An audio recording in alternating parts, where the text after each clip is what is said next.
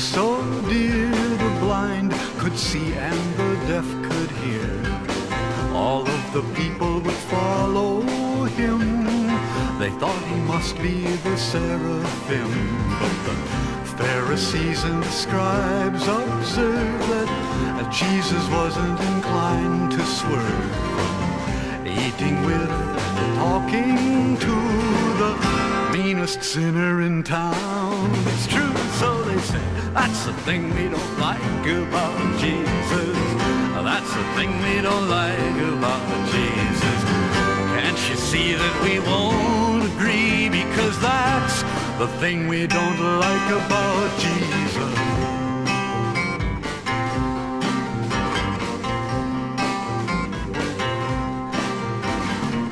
A woman came up to speak to me. She said she was very disturbed.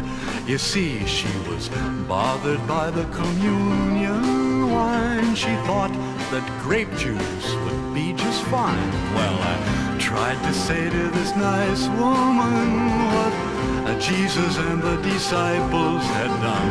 How they took the cup in the upper room with bread and wine. They did their commune. So she said, that's the thing I don't like about Jesus.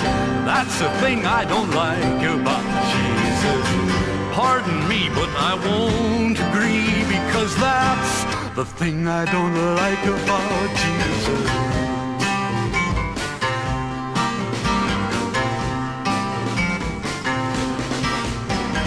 Most folks try to avoid the poor and will not read about Christ the Lord. See how most of his life was spent with low-class people without a cent.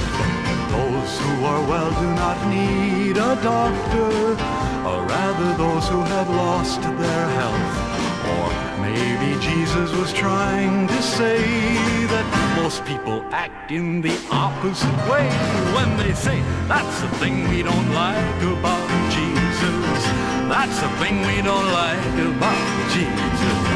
Can't you see that we won't agree, because that's the thing we don't like about Jesus.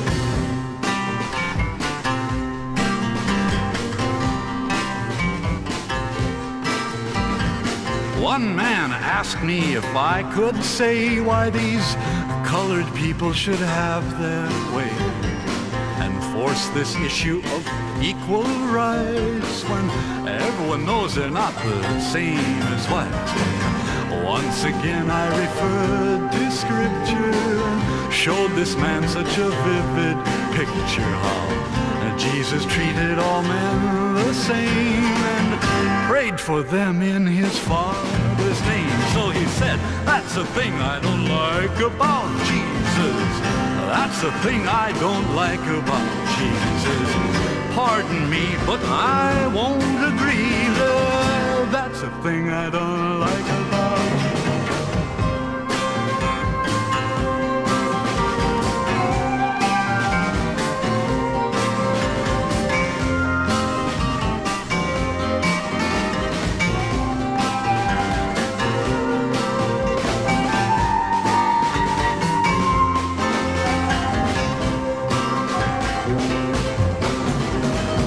But maybe I'm as guilty as all the rest when it comes right down to the final test. What do I think of this one called Christ? I know it's easy to be enticed into making of him what I'd like to find, rather than he who left all behind, to take the form of a man like me and bleed to death a-hanging from a tree.